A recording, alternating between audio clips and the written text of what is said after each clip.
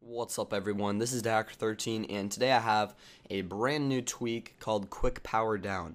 So this tweak is very simple and it is currently free from the ModMyEye repo. So if you want to get it, you can open up Cydia and search for QuickPowerDown. It's all one word, as you all can see right there. I'm typing it in. And basically what this tweak does is, you guys know how when you hold down the power button you have to additionally slide the power off. Well, I personally don't like that, so this tweak basically removes that slide to power off, so when you hold down the power button, your device shuts off. You don't have to do anything extra like sliding to power off. This tweak works for every device iOS 5, well, with iOS 5 and above.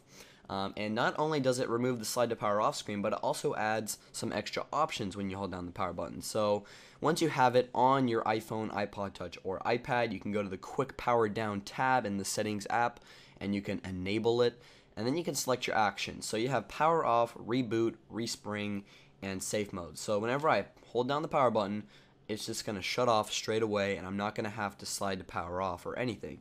So I actually think this is a very good feature. And it's a great tweak, and they really should include this in iOS 6. So I just hold down the power button and it goes straight to shutting down.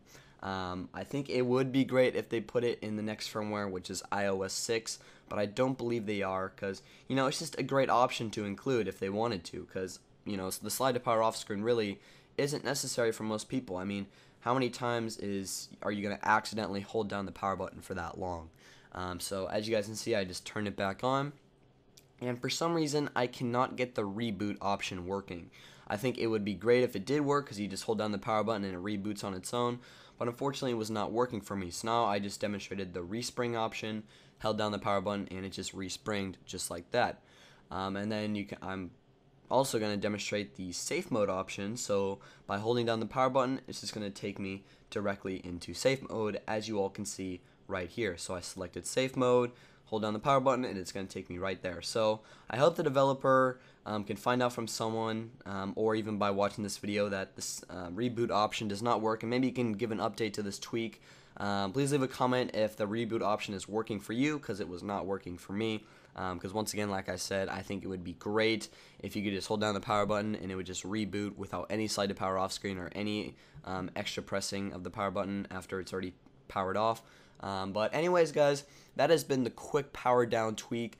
Like I said, very simple, and it's free. So thanks for watching this video. If you enjoyed it, please don't forget to click the like button, leave a comment down below, and if you haven't already, please subscribe. Anyways, guys, this has been Monday's video, and once again, thanks for watching, and I will see you all on Friday.